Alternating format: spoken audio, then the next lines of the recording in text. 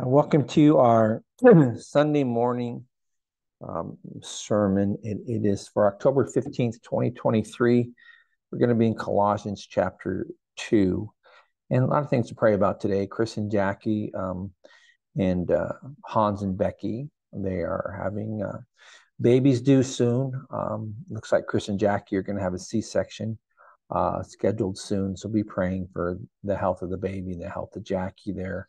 And for Becky, as she's doing a couple weeks, be praying for that. Continue to pray for Katie's mother, Billy. And she's, as a recording of this, is in the hospital, still waiting on colonoscopy results. And Joe Alexander's also in the hospital with some medical issues. And just pray for the doctors as they continue to work on his health and get it better. And there's other prayer requests that are unspoken. So be praying for the health issues within the church and those who are more private and quiet about it. So we just want to pray for that. Continue to pray for this world, for our country, for the turmoil there in Israel and Ukraine and other places. Just continue to pray for God's will to be done. We'll talk a little bit about that, but not much today. But we do want to pray for those situations. Heavenly Father, we thank you, Lord, for this time. We do bring these prayer requests to you, those towards the end of their pregnancies, those with health issues, those going through surgeries and other types of things for Joe and others. And we just pray for them. We pray for Katie's mom. And Lord, just pray you have your hand upon this study today. And Lord, it's one that we can resonate with, and especially in the turmoil of the world today, Lord, it's needed. So we pray these things in Jesus' name. Amen. So Colossians chapter 2, we're only going to cover 7 verses today, but there's quite a bit in these 7 verses. Now, Paul is writing the church of Colossae and also Laodicea, which is there, and other cities around it, and trying to encourage them. Basically, that Jesus is everything Paul has said he was. Now, Paul says, I've not seen you face to face, so he's writing to a church that probably Epaphras had something to do with this church and leadership, whether he started it or not, we don't know.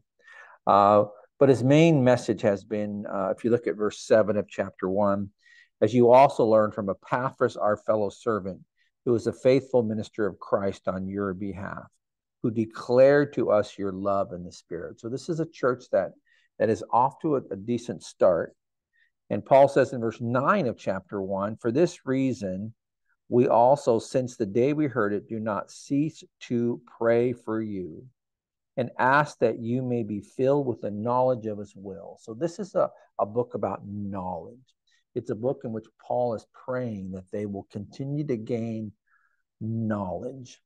And we talked a couple of weeks ago about verses 15 through 20, where it says, he is the image of the invisible God, the firstborn. And we talked about all the things that God is, that he is Lord, he is God, he is the mediator between man and God.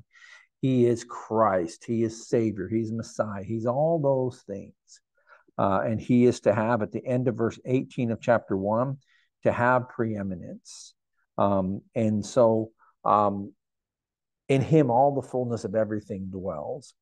So then in verse 21, Paul, we talked about this last week, Paul said, and you who were once alienated and enemies in your mind by wicked works. So he went from who Christ is to who we are. And we talked about those verses about the fact that we need Jesus because our righteousnesses are like filthy rags. And so at the end of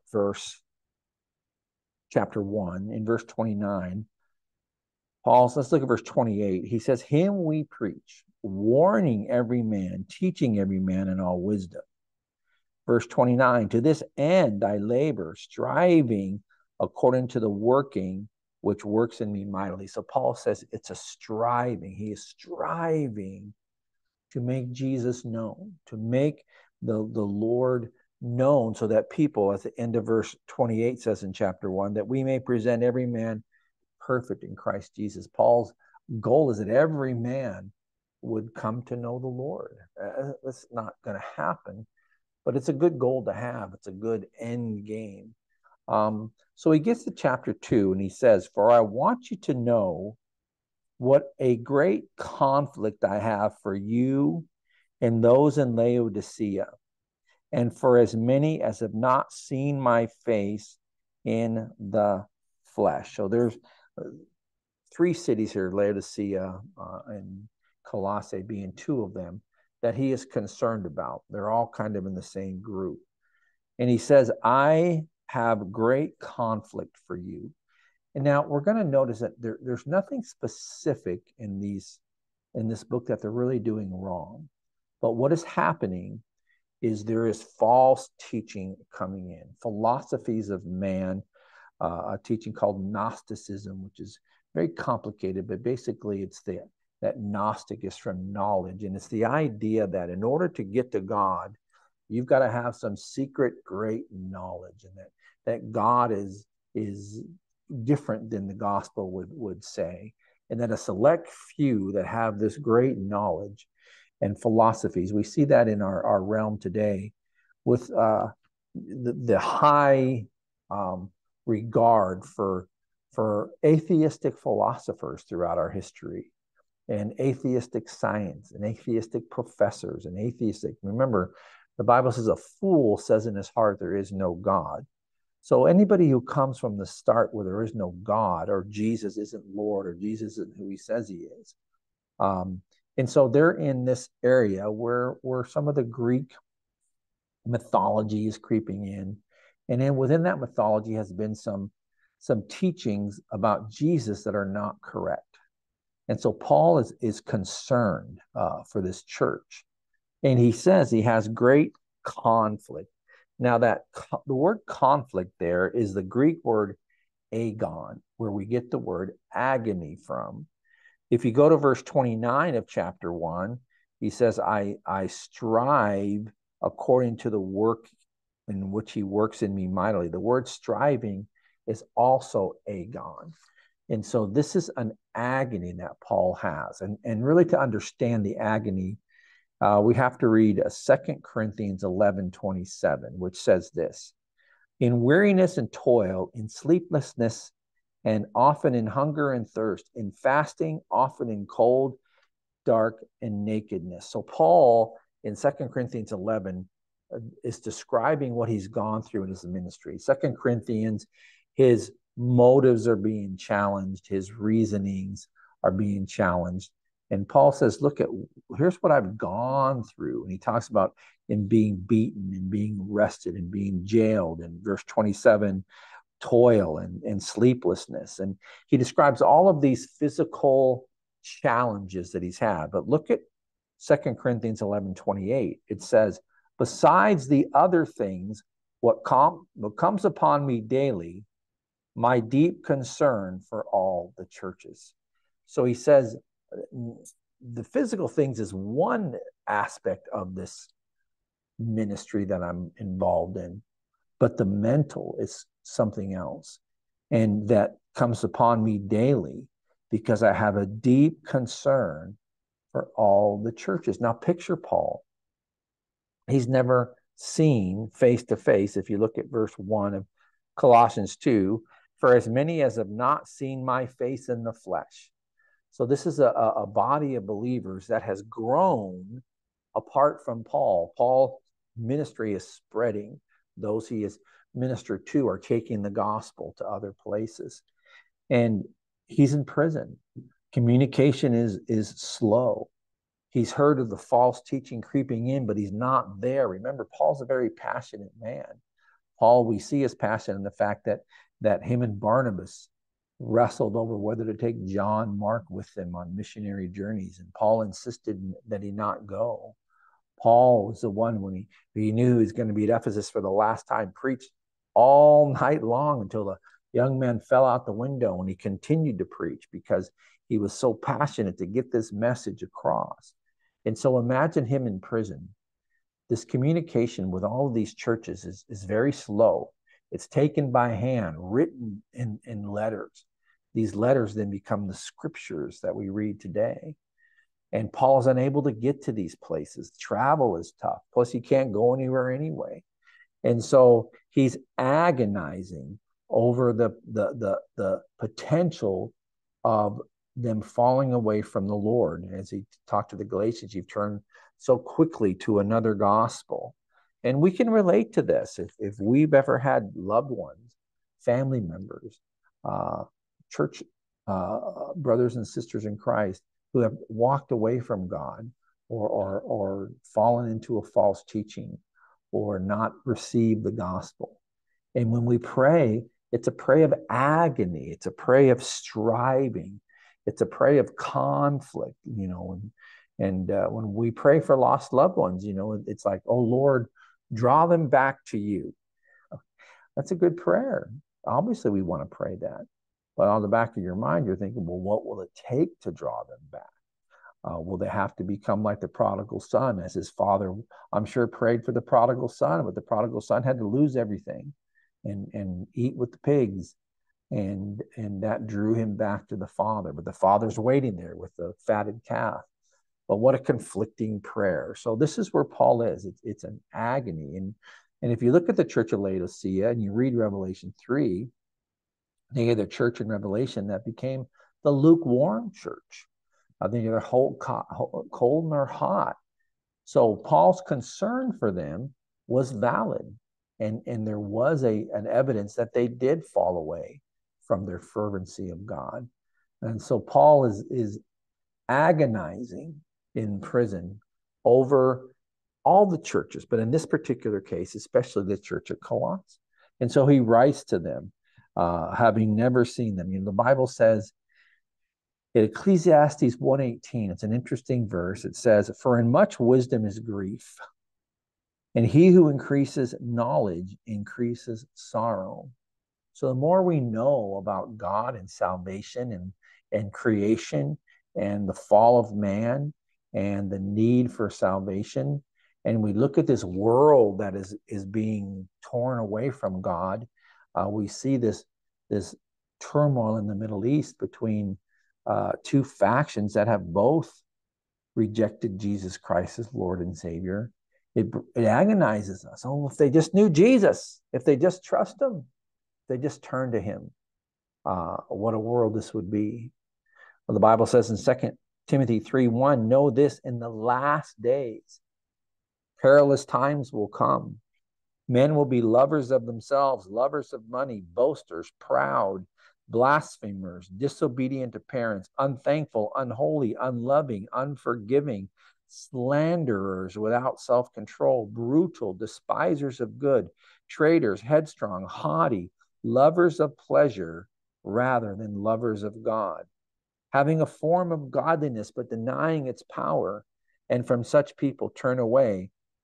For of this sort are those who creep into households, making captives of gullible women, loaded down with sins, led away by various lusts, always learning and never able to come to the knowledge of the truth. So the Bible talks about the last days, all of these tumultuous things coming to be, and that this gullible nation, this gullible world would turn to the lust of their eyes and lust of their flesh and their pride of life. And we see it happening right before our very eyes. Romans 1 completely becomes apparent to us. And we cry out and say, no, this is wrong. Killing babies is wrong. War is wrong. Murder is wrong. Violence is wrong. And we agonize. This is why Paul had no recourse, but in Colossians 1:9, for this reason, since the day we heard it, do not cease to pray. What else can Paul do but write his letters and pray? And sometimes that's all we can do, is communicate the truth to whoever will listen, and then pray that the truth will be received. And because of that, we'll be called all kinds of different names and accusations, as if we are the ones who are the hate speech, and we are the ones that are phobic of this and phobic of that. And none of that is true.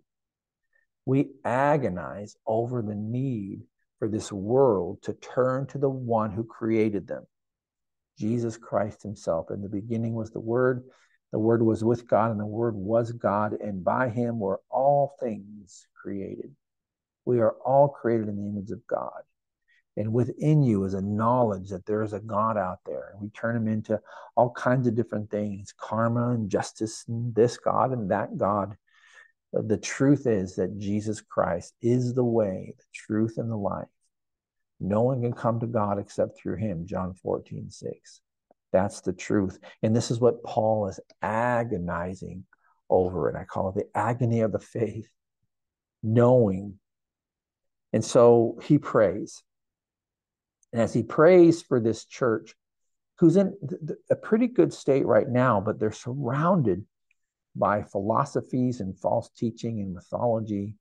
And Paul is concerned that they're going to fall for some of this false teaching.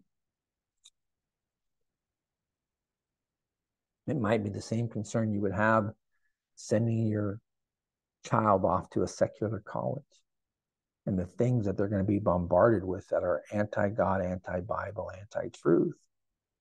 And so you pray for that child. And Paul prays. And what does he pray for? 1, chapter 2, that their hearts may be encouraged.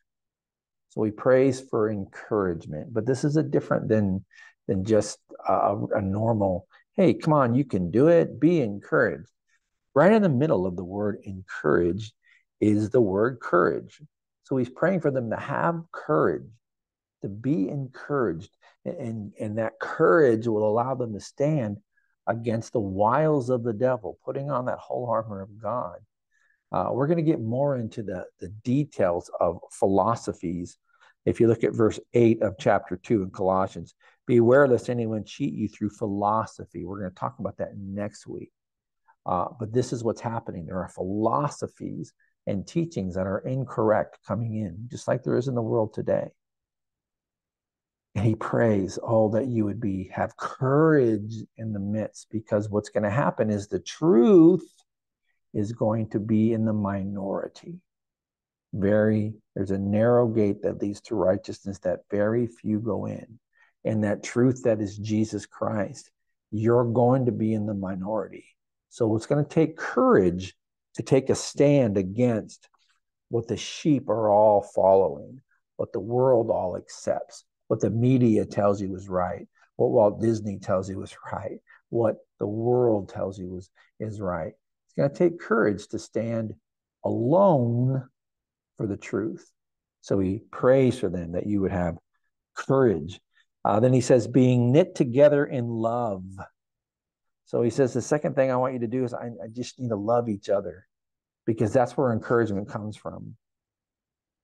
John 13:34, Jesus says, a new commandment I give to you, that you love one another as I have loved you, and that you also love one another. By this, all will know that you are my disciples, if you have love for one another. There's a lot of violence in the Middle East, and that violence is not of God.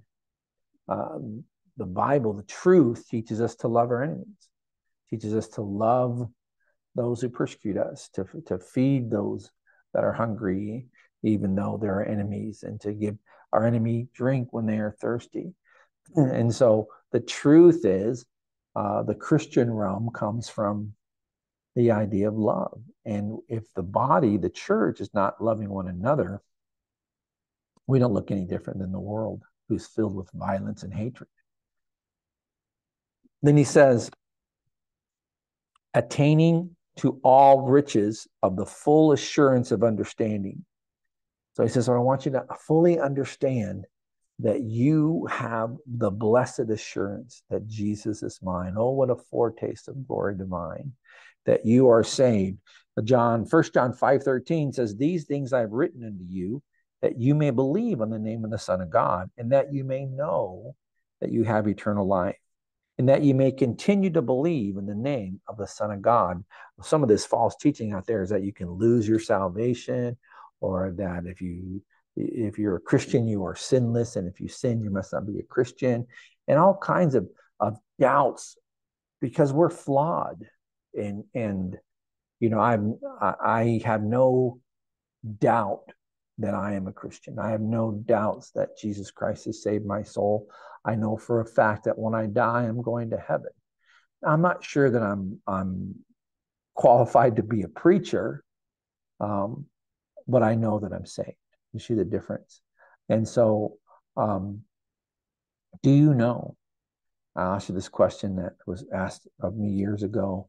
If you died today, do you know for sure that you would be in heaven with Jesus Christ, absent from the body and present with the Lord? And do you know that if Jesus returned today, that you would go with him, meet him in the air? If you don't, remember the Bible says, if you confess with your mouth that Jesus is Lord and believe in your heart that he's risen from the dead, you will be saved. I was driving one day and got almost hit by another car. And I stopped and I didn't honk the horn. I'm not a horn honker. But I remember thinking in my mind something not very nice about this driver who almost hit me. And I immediately, by myself, confessed it to God. I said, oh, Lord, forgive me. That was a very bad thing. And my thought, that was a very, he probably didn't see me. And so I asked God to forgive me. Well, I realized in that moment that that was complete proof of my salvation. You see, I confessed a sin that only God saw. And I didn't break any of man's laws. I can think whatever I want to. And it wasn't a horrible thing that I thought, but it was a, you rotten driver, watch where you're going. But it was an anger. And so I confessed it. Well, if I confess with my mouth that Jesus is Lord, well, that confession of my sin to the one in charge proves that I believe he's Lord. And then it says, if you confess with your mouth, this is Romans 10:9, that Jesus is Lord, and believe in your heart he's risen from the dead, you'll be saved. Well, I'm talking to him in that moment. So that little flawed moment of mine was also concrete evidence of my salvation. Nobody was around. I was all by myself. If my Christianity was phony or not real, I would not have even thought about a God who heard my thoughts. But I knew, and the guilt and the Holy Spirit's conviction. But even though it was a negative moment for me, it was a positive moment for my assurance. So he prays, are you sure? If not, go to God. If you confess with your, the Bible says, for by grace are you saved through faith. It's a gift of God, not of works, lest any man should boast. So sometimes we try to prove we're saved to God by doing works, when really what we want to do is go to God and say, God, I need this blessed assurance. But I will say, if you're talking to God by yourself, asking him for that blessed assurance, if you didn't believe in him, why would you be talking to him? Do you see? And then he says, may you have the full assurance of understanding to the knowledge of the mystery of God. Now, we talked about this a few weeks ago. The mystery of God is that the Holy Spirit and salvation comes to both the Jews and the Gentiles through Christ. It's neither Jew nor Greek. This is brand new to the world at the time Paul's writing this. That the mystery of God, both of the Father and of Christ. And remember, that mystery is Christ in you. And so that the Father and the Son are both the same. It's all the things he talked about in chapter 1. In whom are hidden all the treasures of wisdom and knowledge. So we're going to camp here for just a second. In Jesus Christ. So he prays 4 things. Be courageous, be encouraged. Number 2, love one another. Number 3, I want you to have the assurance and understanding of salvation. And number 4, I want you to grow in the wisdom and knowledge of God. The fear of the Lord is the beginning of wisdom. In this treasure, he says, and this is the problem. In Christ is hidden all the treasures of wisdom and knowledge. We talked earlier about philosophers and writers and professors. Frankly, if they're not a Christian, then they don't have any idea of how the universe works, of the fundamental truths. You might know about weather, you might know about science, and you can glean some intellectual things from scientists and professors, maybe not philosophers who kind of spout their own meanings of life. But if you really want to know about science and know about history, know about archaeology, know about philosophy, know about marriage, know about finances, know about all those things, these are hidden in Christ. But hidden is this idea of if it's attainable, if they're treasures, it's what he calls it. Here's what Proverbs chapter 2 says.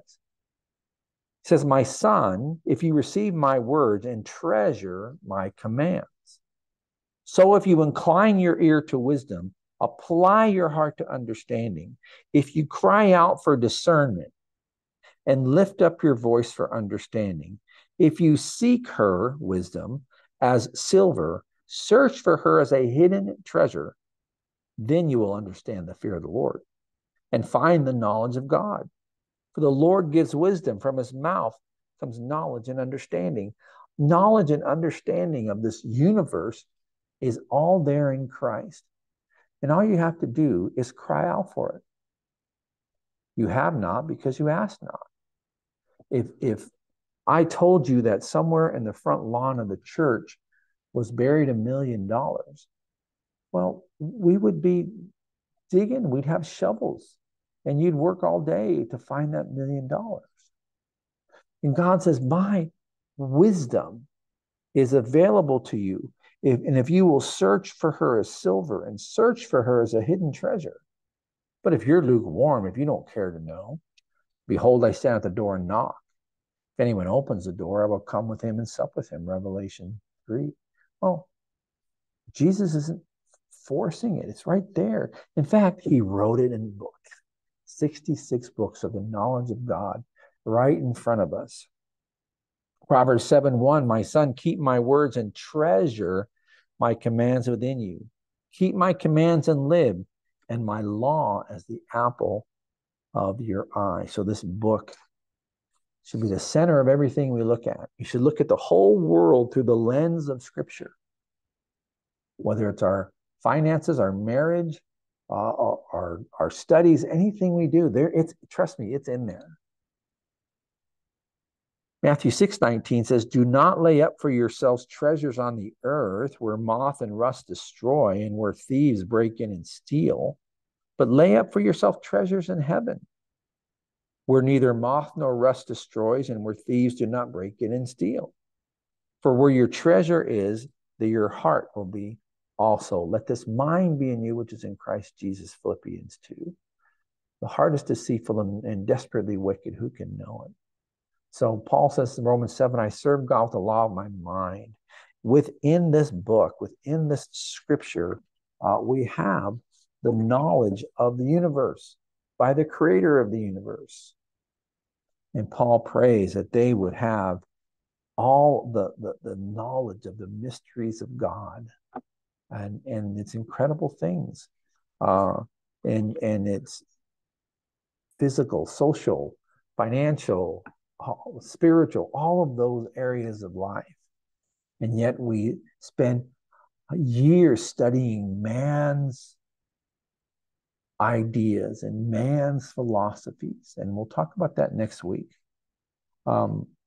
So Paul is concerned that if this church does not grow in these 4 areas, that they don't have courage and they don't have love for one another, they don't have that assurance of their salvation, and they don't dig into the knowledge of God, that they will become vulnerable of these false teachings that come in. Look what he says in verse 4. Now I say this, lest anyone should deceive you with persuasive words. Here's my concern, that there's going to be some persuasive people, and there are some persuasive people out there who write lots of books and have lots of eloquent speeches that are not biblical.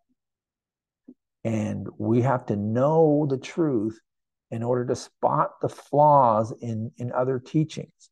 He says in verse 5, for though I'm absent in the flesh, Yet I am with you in spirit, rejoicing to see your good order and the steadfastness of your faith in Christ. I, I, I'm so pleased to see right now there's a good order. Your faith in Christ looks to be on point. But please keep studying, love each other, know that you're saved, and be courageous when false teaching comes, and stand and encourage one another. 1 Corinthians 3:18 says, let no one deceive himself.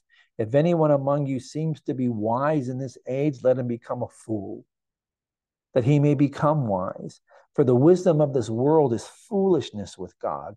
For it is written, he catches the wise in their own craftiness. We don't want to fall for the wisdom of the world that goes opposite of Scripture. Even though 90% agree and follow that teaching and follow that belief system, we have to have the courage to say, no, that's not what the Bible says. That's not what Jesus instructs. And you might have to stand alone. That takes courage. Why?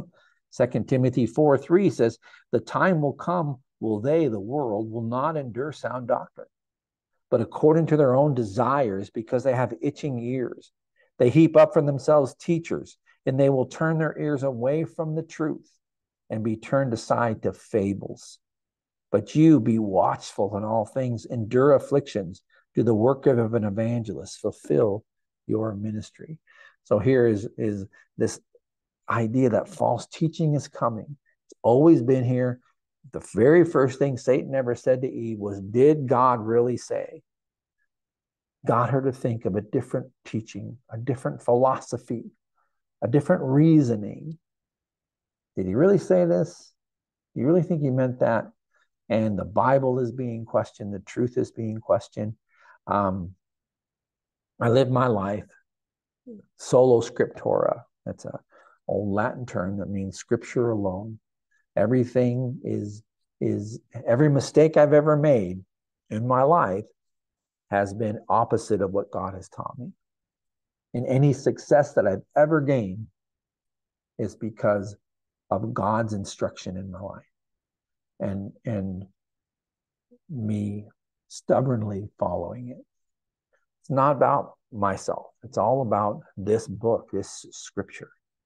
It is enough. It is enough. Jesus is enough. In him, the fullness of everything dwells. All the wisdom is good. If you look back at verse 3 again, in whom are hidden all the treasures of wisdom and knowledge. Everything you need is right there. So Paul says, I'm writing this to you because I'm concerned.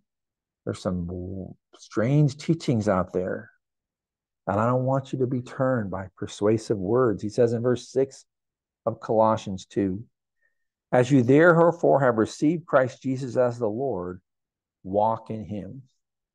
So now you're doing pretty good. Stay walking with the Lord. Don't stray. Don't be turned to and fro by every new wind of doctrine. Rooted and built up in him, established in the faith as you have been taught, abounding in it with thanksgiving. Be thankful for God. Don't be lukewarm as Laodicea became later on. Stay strong in the word. The foundation is Christ. This is a church. They had salvation. Paul wasn't accusing them of like the Galatians, turning to a different gospel. They had good order. And that foundation is Christ Jesus. A wise man builds his house upon a rock. That's Jesus. But you have to build on that foundation. In fact, turn to 2 Peter chapter 1. This is some pretty incredible verses we're about to read you. It's a whole sermon in itself. And it's verse 5. He says, for this reason, giving all diligence, add to your faith. So there's a growth process here. Faith is salvation. By grace are you saved through faith. So you're there. You're on this place of salvation. Foundation built. Another foundation can be laid except Christ Jesus. But add to your faith virtue, that is morals. To virtue, knowledge. Know what God is teaching, study. To knowledge, self-control. Once you learn what God wants you to do and doesn't want you to do through your knowledge, then you have to have the self-control that comes from the Holy Spirit to do these things you're supposed to do and stop doing the things you're not supposed to do. To self-control, perseverance. We do stumble and fall, but we continue to persevere, pressing towards that mark of the high calling of God. To perseverance, godliness. Then you become more Christ-like, more like God. To godliness, brotherly kindness, and to brotherly kindness, love. There is faith, hope, and love, these three, but the greatest of these is love. 1 Corinthians 13:13, that kind of becomes the pinnacle of spiritual maturity. So we continue to grow, add to our faith. But look at verse 8 of 2 Peter 1. For these things are yours and abound, and you will neither be barren nor unfruitful in the knowledge of God, of the Lord Jesus Christ. Again, that word knowledge, knowledge, knowledge. Digging for it like treasure. For he who lacks these things, this is important, he who lacks these things is short-sighted, even to blindness, and has forgotten that he was cleansed from his old sins. So let's say you come and give your life to Christ. And then through the philosophies of deceitfulness of the world, you decided, I don't need church anymore. So you just stop going to church and you start engulfing yourself into the philosophies of man and the ideas of man, and you become, this kind of woke character of all of these social issues and all of these things. And then it says you can be, see, once you're saved, you're always saved. But if you refuse to grow, the Bible says, now I didn't write this, it says, for he who lacks these things, 1 Peter 1:9, is short-sighted even to blindness, and has forgotten that he was cleansed from his old. Sometimes you can just forget because you don't go to church, you don't study, and you don't do the things that are necessary for growth. And so it's important that we grow and rooted. The Bible says in 1 Corinthians 15:58, therefore, my beloved, be steadfast, immovable, always abounding in the work of the Lord, knowing that your labor is not in vain in the Lord. So let's close with one more thought. He tells us in verse 7 of Colossians 2 to be rooted and built up in Jesus Christ. So what does it mean to be rooted in Jesus Christ? Well, this reminded me of John 15. So let's look at John 15. And I'm just going to read through a few verses and we'll be done. Verse 5, very familiar verses. I am the vine and you are the branches. So there's the root. There's the foundation. Jesus gives all kinds of illustrations. Build your life on the rock, foundation of Jesus Christ. Jesus is the cornerstone on which we build everything. You've got to grow. You've got to build. And you've got to be connected to the root, Jesus Christ. I am the vine, he says. You are the branches. He who abides in me and I in him bears much fruit. For without me, you can do nothing. It's your choice. I can do all things through Christ, Philippians 4:13, or I can do nothing without him. If anyone does not abide in me, he is cast out as a branch and is withered. And they gather them and throw them into the fire, and they are burned. It's a clear picture of hell. If you're not connected to the root of Jesus Christ, the vine, if he is not your savior in which he is feeding you with that spiritual things, if you're not a Christian, you'll be separated from God forever. But if you are, verse 7, if you abide in me, salvation, and my words abide in you, scripture, you will ask what you desire and it will be done for you. Why? Because you'll be asking according to the will of God. By this, my Father is glorified, that you bear much fruit, so you will be my disciples. As the Father loved me, I have loved you. There's that love again. Abide in my love. If you keep my commandments, you will abide in my love, just as I have kept my Father's commandment and abide in his love. If you love me, do what I say, because I'm telling you the right things to do. My philosophy, my teachings, my wisdom is right. These things I have spoken to you, that my joy may remain in you, and that your joy may be full. When you are connected and rooted in Christ, the result is joy, love, joy, peace, gentleness. These are the fruit. You'll bear much fruit, but you've got to be connected to that root, which is Christ, the vine that is Christ.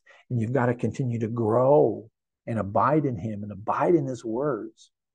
Then you'll bear much fruit. And God's ultimate goal is for your joy to be full. That's what it means to be rooted in him. How about it? Are you rooted in him? Have you built your life on the foundation of Jesus Christ? Maybe you're saved, but you're just not growing. For some reason, you're not studying, you're not praying, you're not spending time in church, or maybe you're just doubting it. So if you're having doubts and your assurance is struggling, study. Just read the word and read the book of John. That's where I would start. Read a proverb every day. Just have a time, even if it's 15 minutes, in which you are completely dedicated to reading the word. Get a nice devotion, a one-year Bible, all kinds of great things you can do. Bible Gateway is a great site on scripture. Blue Letter Bible is a great app you can go to with good lessons and studies. Find a good church, listen to these sermons, go to church, hear them live, fellowship with Christians. We encourage you to do that. If you want a fellowship this Sunday, we're having a little potluck after church. About every 3 months we do that. So grow. Growing is key. If you do not grow, you become stagnant, lukewarm, like the Laodiceans became in Revelation 3. Heavenly Father, we thank you, Lord, for this study. Help us to grow in Christ, to be steadfast and immovable from your truth. In Jesus' name, amen. Next week, we'll discuss how the specific philosophies work, how they really distract you, and we'll get to the nuts and bolts of everything next week. All right. God bless you. Have a great day.